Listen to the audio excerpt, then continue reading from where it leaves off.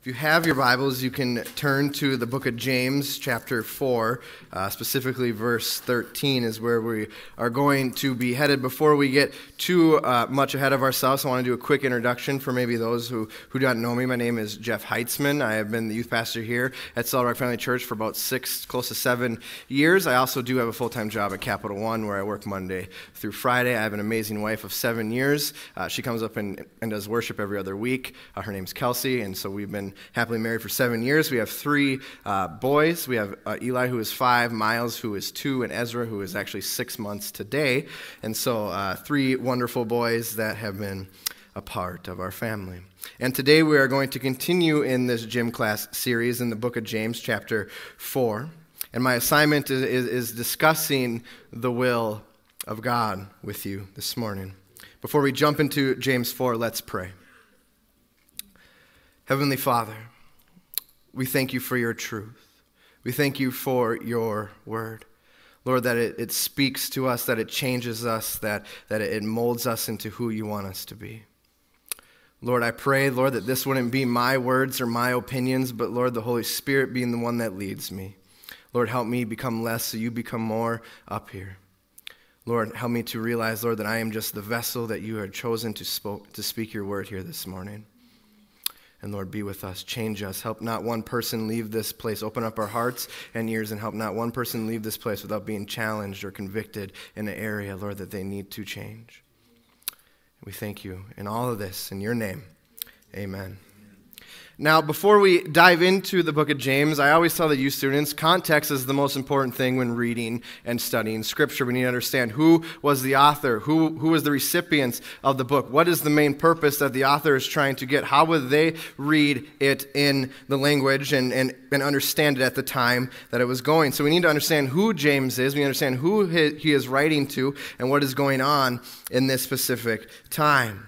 Who is James? And this is a quick refresher of the first week that we did the book of James. James is, yes, the half-brother of Christ, but we also find out that James was not a believer of who Christ was in the beginning. That James, as half-brother, didn't buy into the whole Christ being the Messiah thing, his half-brother being the Messiah. He was one of the family members who called Jesus crazy or that he needs to get his brain checked for some mental stuff. We don't see him at the trial during Pontius Pilate's trial to defend his brother. We don't see him at the cross either, weeping with his mother.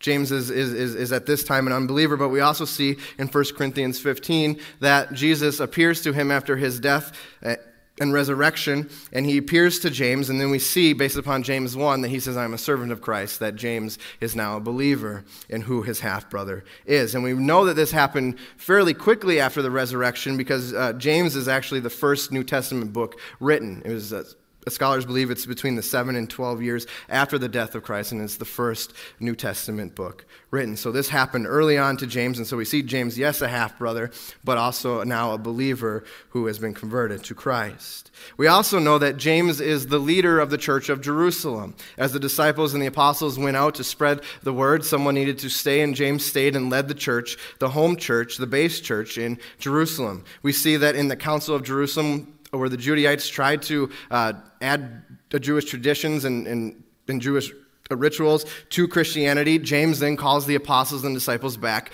to the council to discuss and to confirm what Christianity actually was. And this is why you see James speaking so bluntly and so black and white to these people in the book of James. This is why he's not trying to describe things greatly. He's just going to come out and say, this is how it is. And the heartbeat behind the book of James is ultimately saying, you who say you are a Christian, this is what your life is to look like. James is saying, this is what you who call yourself a Christian, this is what your life is supposed to look like. So he's going to speak a matter-of-factly or pretty bluntly to these Christians by saying, this is what it is. And we see that in verse 13, where he says, now listen, you who say. Now listen, you who say, and he takes this from a lot of Old Testament prophets who would say the same kind of thing in a smirking remark like, oh, you who say this, or come listen to me, actually listen to what I'm saying. So he's kind of taking this as an authority figure because he is the leader of the church in Jerusalem. And so when he's telling these people this, he's saying, listen good to what you are saying. Understand this concept. He is bringing it to the fold. Let's read James 4:13 through 17. Now listen, you who say, today or tomorrow we will go to this city or that city, spend a year there, carry on business, and make money. Why? You do not even know what will happen tomorrow. What is your life? You are a mist that appears for a little while and then vanishes. Instead, you ought to say, if the Lord wills, we will live and do this or that. As it is, you boast in your arrogant schemes, that all such boasting is evil. If anyone then knows the good they ought to do and does not do it, it is sin for them. What James is showing here is that there's three ways to handle the will of God. There's three ways to handle the will of God. The first way is to handle it foolishly, and that is to believe or to act or to not go for God's will at all. To believe that God ultimately does not have a will and that our will is superior and I'm just going to do it. I'm in ultimate control. I don't really care what God has to say about my will, or I don't even believe in God, and so he must not have a will. And he's saying that is foolish to do so. Read again where it says, today or tomorrow we will go to that city. They have already said that this is what they're going to do. They're going to go to this place. Then they say that we are going to do what they're going to do. They're going to carry on business. They already have a plan on where they're going to go. They have a plan on what they're going to do. They even plan their success, that they're going to make money. They even plan their success in this. And so much so, what James is not saying is that planning is a bad thing. Now, don't get it wrong. James is not saying that planning is a bad thing. If you are a business owner or a leader of a family or on a sports team or anything like that, basically anything in life, you should always still plan for the future. James is not saying do not plan. None of these things in and of itself, individually, alone, being said here is a sin. It is what is not being said. It is what is not included that is the place of sin, and that is that they are not including the will of God. They are not going for, they are not asking, they are not trying to be a part of. They are in themselves trying to control what they are doing. And James calls that foolishness because he ultimately says, who are you? Do not even know what will happen tomorrow. You are but a mist, a vapor that is here today and gone tomorrow. What James is pointing out is that God is who he is and we are finite, and that how can we think that we have ultimate control over things? What he's saying is that God, who is in control of these things, this is what our life should be. It's foolishness to think that we can control. And he says, you can't even control tomorrow. How are you can control your success? How are you going to be able to control these things? And so the first way he says is that it's foolishness to take God's will and to say that he doesn't really have one, or to just ignore it. But in verse 16 through 17, he says, as if you would boast in your arrogant schemes, all such boasting is evil. If anyone then knows the good that they ought to do and does not do it, is sin for them. The second way that we handle God's will is that we know God's will. We know that God has a will for us, and maybe we even understand what it is, but yet we suppress it. We do not do it in and of itself. Why? Because it doesn't match what our will and our desires are. And so we take our will and we try to do God's will in a partial way, or just ignore that part or that calling, and we try to say, well, our will is going to be done, and maybe we'll do God's will if we get around to it, and we suppress it, and we don't fully go for it. And so we can handle it foolishly, or we can handle it trying to suppress it because it doesn't line up with ultimately our will. The last way that we can handle God's will is knowing and then doing the will of God. And we see this in verse 15. Instead, you ought to say, if it is the Lord's will, we will live and do this or that. See, it is our heartbeat. It should be our heartbeat. It should be our desire as Christians then to live and to do the will of God. It should be our goal from here on out of the rest of our life, once we became a Christian, to do the will of God. To do the will of God. 1 Peter 4:2 says, as a result, they do not live the rest of their earthly lives for evil human desires, but rather for the will of God. Colossians 4:12, who is the one... Ephesus, who is the one who is one of you and servant of Christ Jesus, sends a greeting. He is always wrestling in prayer for you that you might stand firm in all the will of God, mature and fully assured. See, it is our heartbeat. It should be our desire to walk in God's will. And it's to be our desire to be led by the example of Jesus Christ, who said in John 6:38 that he did not come to do his will, but to do the will of him who has sent me. We are to walk in God's will.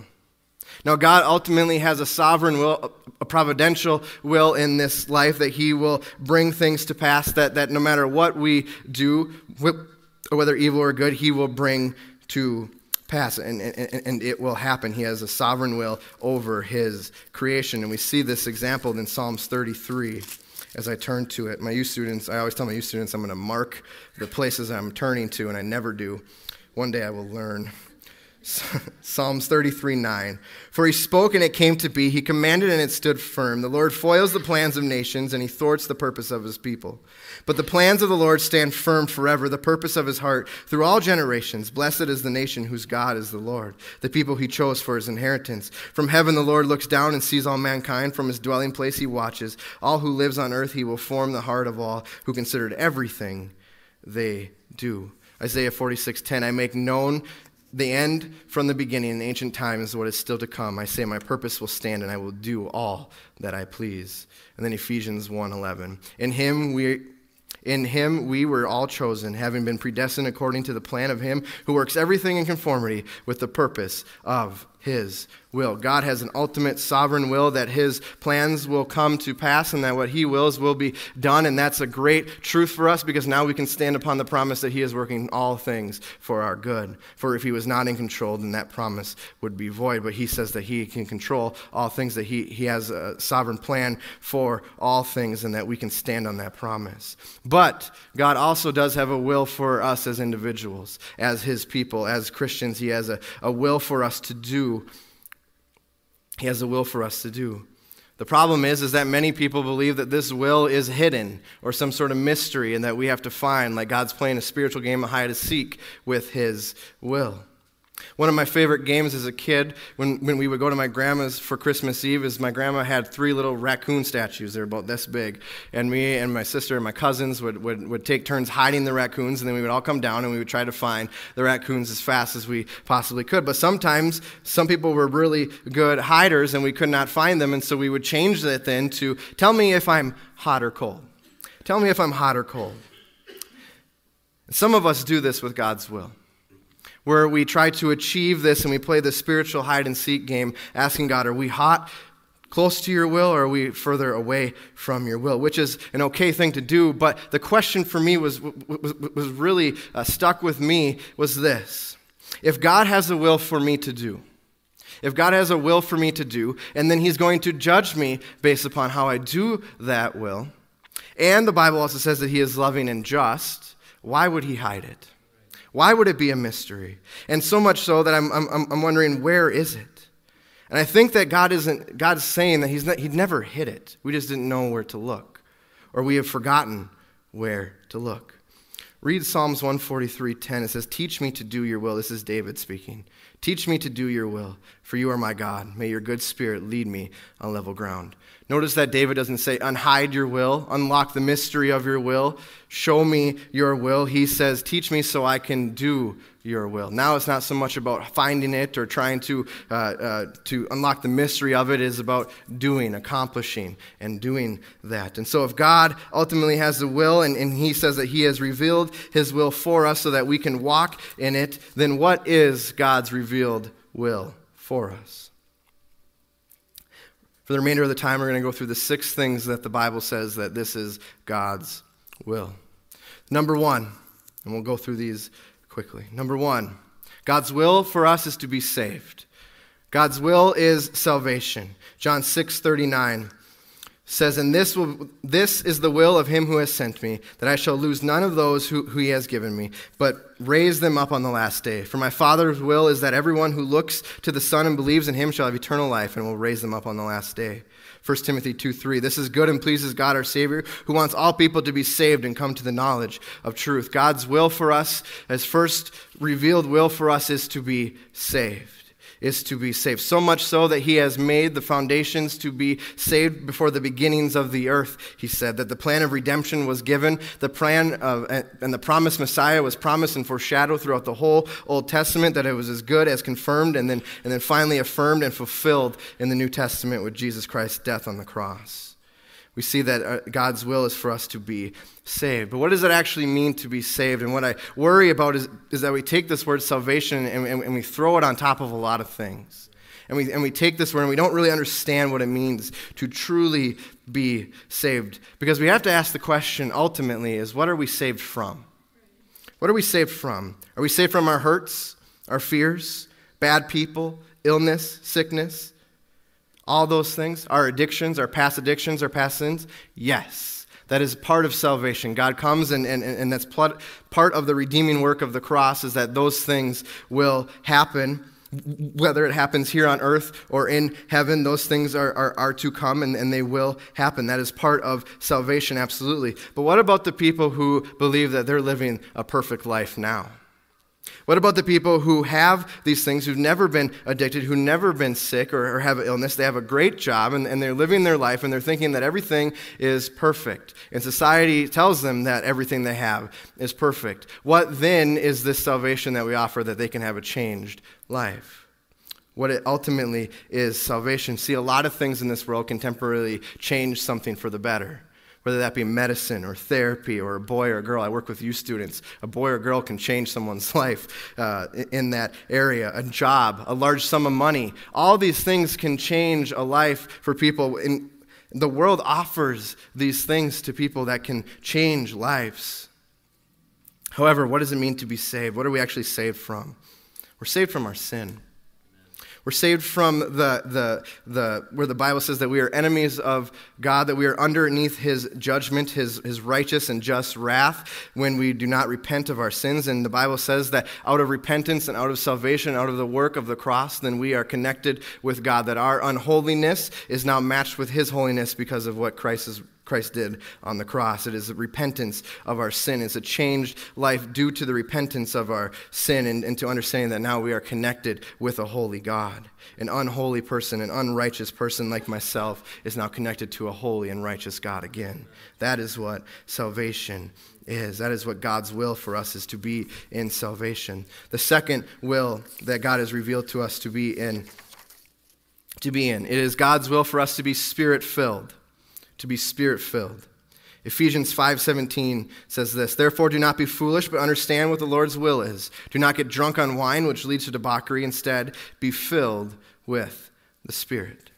The word filled in this case is the Greek word polero, which means to be controlled by, or in control of, or control, that what that is filling you is in control, which is why they bring it back to the drunkenness. Do not be foolish and do not get drunk on wine. See, what the pagans would do to get into a spiritual realm or to try to get into a spiritual thing was to unhitch their mind from their body and to hit the spiritual realm by either drinking a large sum of wine or taking drugs or cutting themselves, as we see a couple times in the Old Testament. They're trying to talk to Baal. And so we see that they're trying to unhitch themselves from this. But the Bible says here that we need to be controlled by the Spirit. This controlled word in filled has been used multiple times in Scripture. Jesus uses it in John 16:6 when he says that his disciples were filled with fear and grief, that they were controlled by their fear and grief. And Jesus also uses it in Luke 6:11 where he says the Pharisees were filled with anger, as in controlled by their anger. And so we are to be spirit-controlled. The Spirit is to be controlling us. And the good news is that if you are saved, we have the Spirit of Christ in us. Romans 8:9. You, however, are not in the realm of the flesh, but are in the realm of the Spirit. If indeed the Spirit of God lives in you, indeed the Spirit of God lives in you. And if anyone does not have the Spirit of Christ, they do not belong to Christ. What Romans 8 is saying is that if you are saved, the Spirit of Christ comes to you. It's a thing together. But what does that mean? Because if we have the Spirit of Christ, how do we actually be controlled by it? What does it actually mean? Because if we have the Spirit, it doesn't mean that we are always controlled by it. What does it mean to be controlled by the Spirit? Colossians 3:16. Let the message of Christ dwell among you richly as you teach and admonish one another with all wisdom through psalms, hymns, and songs from the Spirit, singing to God with gratitude in your hearts. And how from infancy you have known the Holy Scriptures, which are able to make you wise for salvation through faith in Christ Jesus. We see that being controlled by the Spirit is to understand and to know and to live out the Word of God. For it is the Holy Spirit that inspired Scripture, it is the Holy Spirit that wrote Scripture, it is the Holy Spirit that interprets Scripture, it is the Holy Spirit that convicts our life to the Scriptures, it is the Holy Spirit that applies the Scripture to our life. The Holy Spirit and the Word of God never work alone. They are together working in tandem. And so to live and to be Spirit-filled or to be controlled by the Spirit is to know God's Word and to do God's word.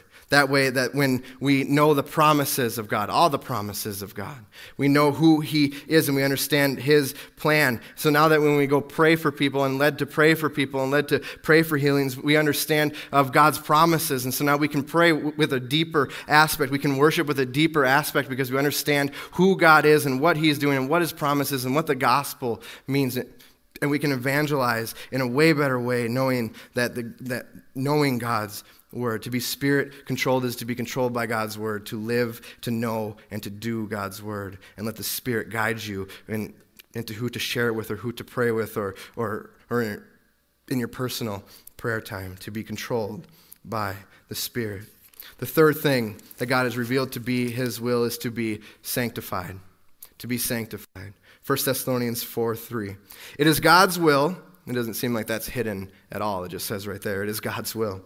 It is God's will that you should be sanctified, that you should avoid sexual immorality, that each of you should learn to control your own body in a way that is holy and honorable, not in passionate lust like the pagans who do not know God, and that in the manner that no one should wrong or take advantage of a brother or sister. The Lord will punish all of these who commit such sins, as we had told you and warned you before, for God did not call us to be impure, but to live a holy life. What does it mean to be sanctified?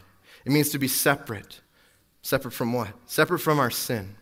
It means to never be content as long as evil desires and temptations come across our mind. It is to be never ending in repentance. Repentance was never supposed to be a one-time thing at salvation. It was supposed to be an ongoing lifestyle in your life.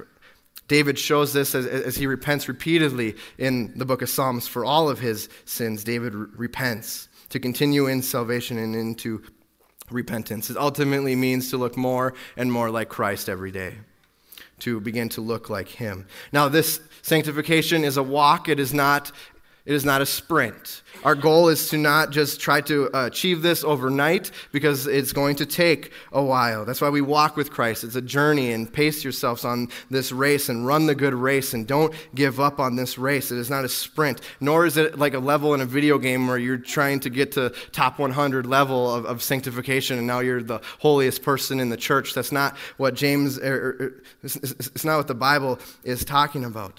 Being sanctified doesn't mean that you are ever going to be without sin. It doesn't mean that you are not going to sin. It just means that you have the power not to sin.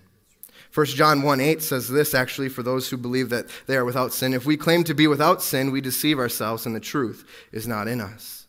See, sanctification doesn't mean that we are going to achieve perfection per se. We're not going to always never not sin, that it's not going to be that, but what it's saying is that we have the power through what Christ did. We have a new relationship with our sin, that we are no longer locked and enslaved in sin, that we have the power to say no and to defeat sin through what Christ did on the cross. So God's revealed will is for us to be saved, for us to be spirit-filled, sanctified. Number 4, and this might be a hard one to swallow, especially here in America, to be submissive. God's will is for us to be submissive. 1 Peter 2:13.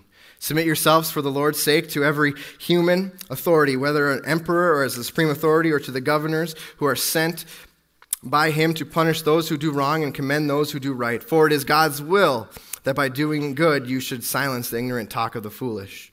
Live as free people, but do not use your freedom as a cover-up for evil. Live as God's slaves. Show proper respect for everyone. Love the family of believers. Fear God. Honor the emperor. Slaves, in reverent fear of God, submit yourselves to your master, not only to those who are good and considerate, but also those who are harsh. We see this also in Ephesians 5, where it says, wives, submit to your husbands. Husbands, love your wife as Christ loved the church. It says, kids, obey your parents. Submit to your parents' authority. Parents, do not chastise your kids, or fathers, do not do that. And to give to submit to the government. Submit to bondservants and slaves. Submit to your masters. In 2018, we would call them bosses. It says that we need to be a good employee. We need to be a good wife, a good husband, a good kid, a good parent to our children, and to submit to the authorities of our government and to the leaders that God has put in place. We need to submit. It is election, obviously, coming up on Tuesday with the phone calls and the amount of mail and things I have gotten in my mailbox that is coming up. God has required for us to submit to the authorities, to the government that we have that are in power. We are to be submissive to them, knowing that God is the one who is in control and who has put them there for his purpose and his will, and that we are to pray for them. This is exampled in the Old Testament multiple times as Moses, who is the leader of Israel at this time, they're walking around in the desert and they come up to Edom and they're trying to go through this spot of land, and the land is a much quicker way, it's a much safer way than going around Edom, and it's technically not in the city walls of Edom, but it's on the outskirts of it, and Moses doesn't just go across it being like, I'm the leader of Moses, therefore I can go and do what I please. Instead, he goes to the king of Edom and asks for passage through that specific spot of land. He submits to the authority of a pagan king. King of Edom says no, and they go around instead. David and Saul is another perfect example of someone who is submitting to an authority, even to the point of facing death from that.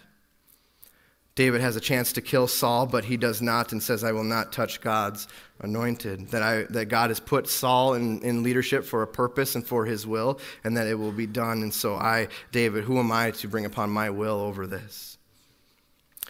And ultimately, we see this example in Christ. Now, when I say submit, it doesn't mean that you are less valuable. It doesn't mean that you are less of worth. It doesn't mean that you have less meaning than that of what you are submitting to. That is not what the Bible is teaching. It means that you have a specific, different purpose or role in God's will. It is not. Look at Christ. He is not less of a deity. He is not less powerful. He is not less worthy of our praise. He is not less than God in any way.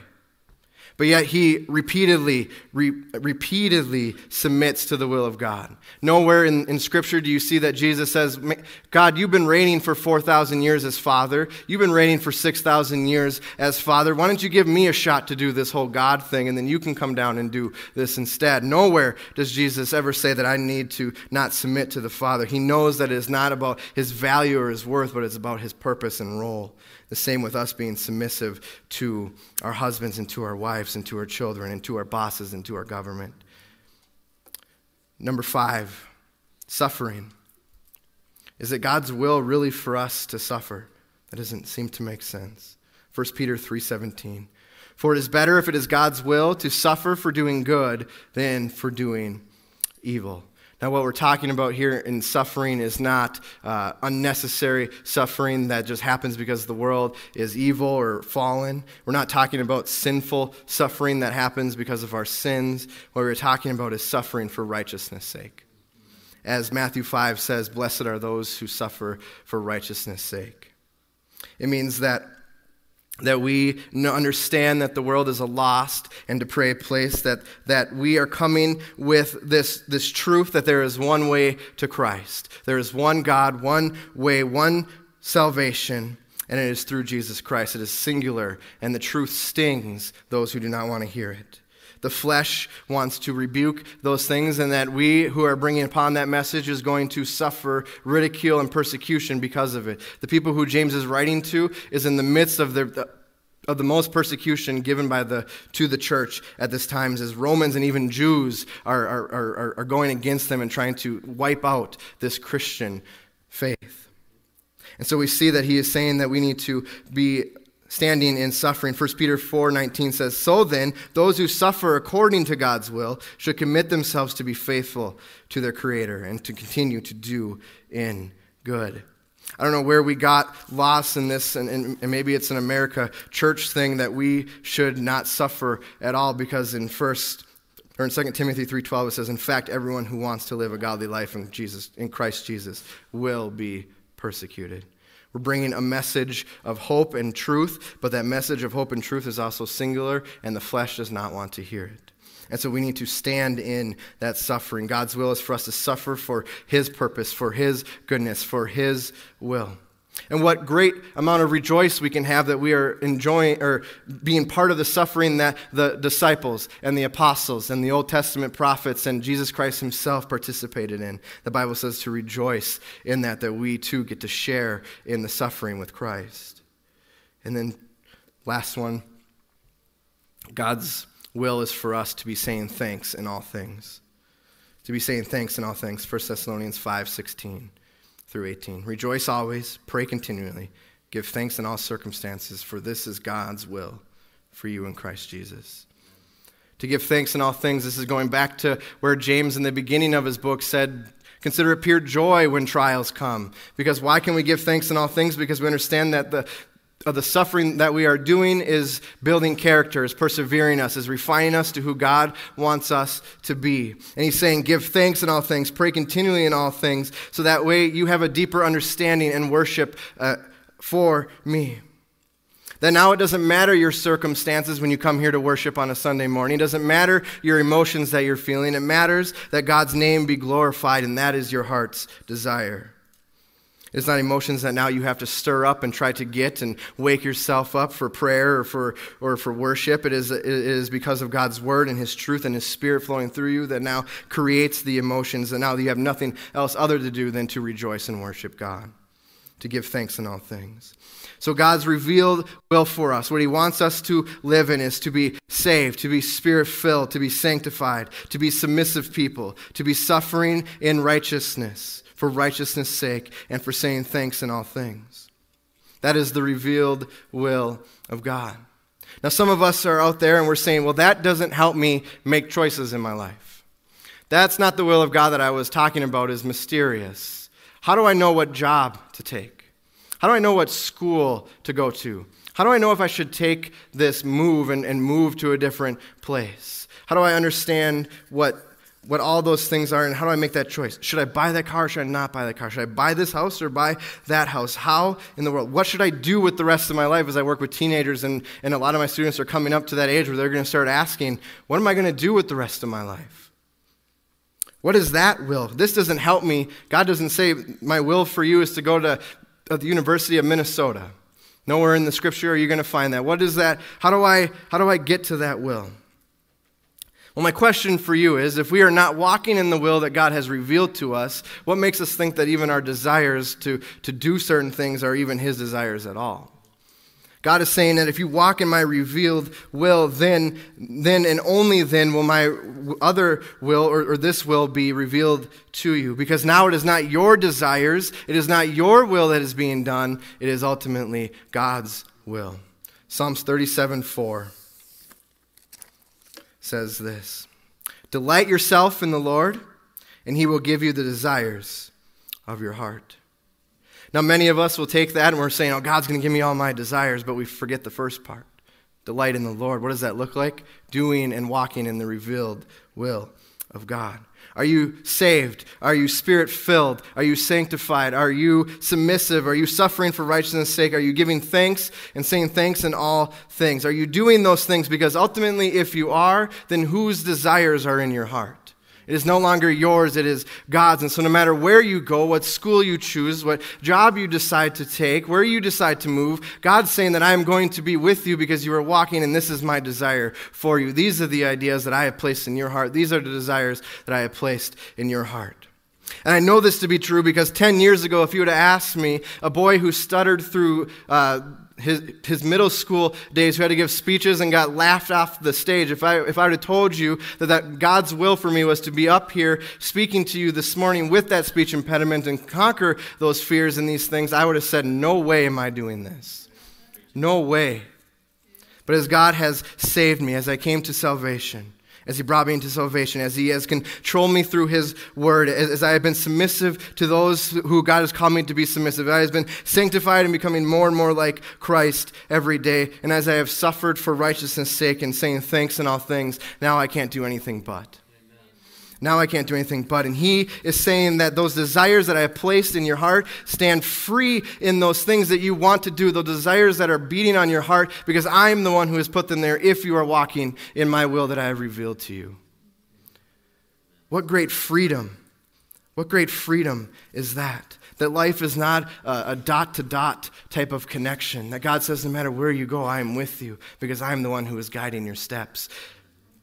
Friends, do not act like the will of God is hidden or mysterious. Walk in what God has revealed to be his will and watch the desires that he has placed in your heart, and he will fulfill those things. And now we don't have to worry if it's our desires or our will that's being done, but we know and can stand firm that it is his. As the worship team comes this morning.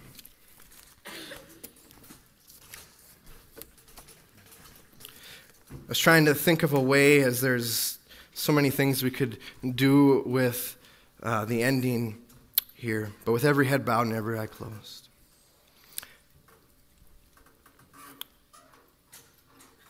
For some here today, they just needed to hear this to be set free, that they are truly walking in the will of God.